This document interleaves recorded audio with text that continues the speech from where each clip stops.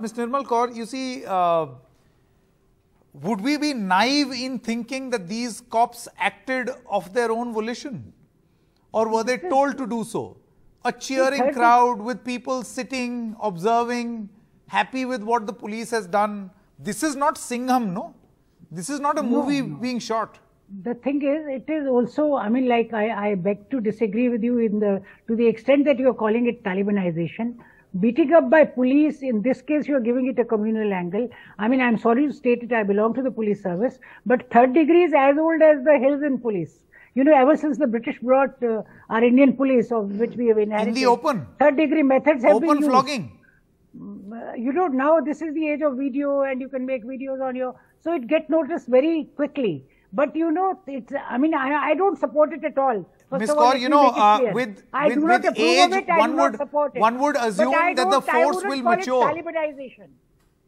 No, I'm saying with age, one would assume that the police force will mature. We as a democracy have matured. And, yes, and one would hold the police accountable. We've come a long way. We've had a number of reforms. Because if you see, if the police is delivering, if this is the form of instant justice to set things in order.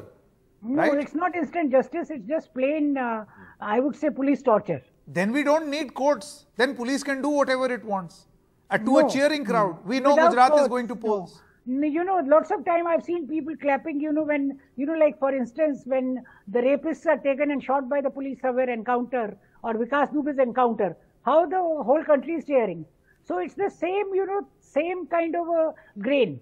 You know, the people want instantaneous justice, but when Ms. Kaur, there is a reason why we have institutions. Out here, you're giving it a communal angle. There is a, no, I'm not giving it a, I'm not giving it a communal angle. I'm just placing two pictures side by side of extrajudicial methods. How can you, what is happening in Afghanistan, Taliban, I mean, what Taliban is doing, how can you compare it to this? It's the same, We've all in the name of preserving law, they have legalized it.